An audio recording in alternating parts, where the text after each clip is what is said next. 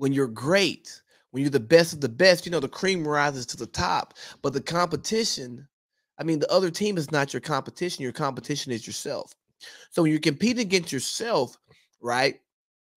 And you're competing to be the best you that you can be, it don't matter who lines up across from you, because you're going to execute to your standard in order to appeal to yourself. But so often as a society, we get so caught up with keeping up with the Joneses, right? We get so caught up with competing with other people that we forget to compete with ourselves. And if you're competing with other people, no matter how great they are, no matter how much better than you they are, you will always sell yourself short. Because once you pass them, you go, oh, I've made it. But where's your ceiling? You know what I mean? Where could you actually be? You might just be on the second or third floor of the house. And y'all got an attic up there that you didn't even know the attic was up there. You didn't even pull it down, creep up in there to see. Why? Because you're worried about what's happening next to you. You're worried about what's happening next door. You're worried about what's happening across the street, across the country, across the world. That you didn't just take the time to look at yourself and set your own standard, Because if you are in competition with everybody else all the time, I probably say, man, look here. It's always going to be somebody that's better than you. You're always going to be bitter. You're always going to be upset.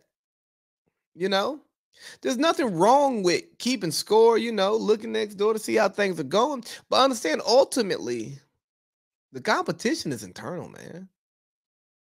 The best of the best, the elite of the elite, they compete with themselves. Like when I come in here and I record, I'm gonna personalize. When I come in here and record this podcast, I'm competing with myself.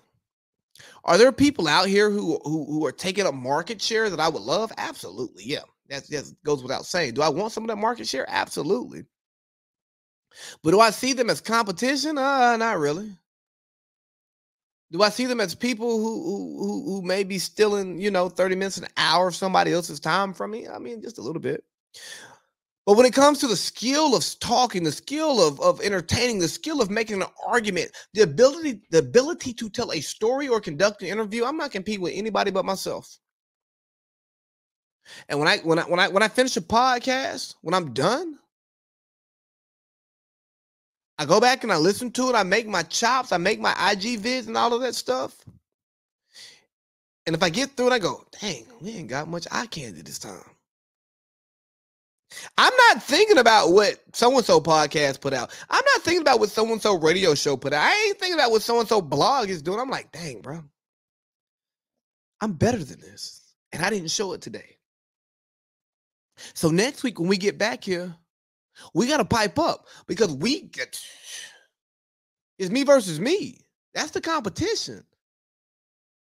There ain't no competition when you're competing against yourself because it's being internally focused. But too many of us are externally focused. Like, oh, well, Travis Hunter is playing against a bunch of bums. It don't matter if Travis Hunter is dominating.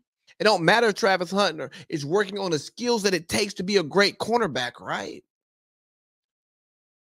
You can line up OBJ or JBO.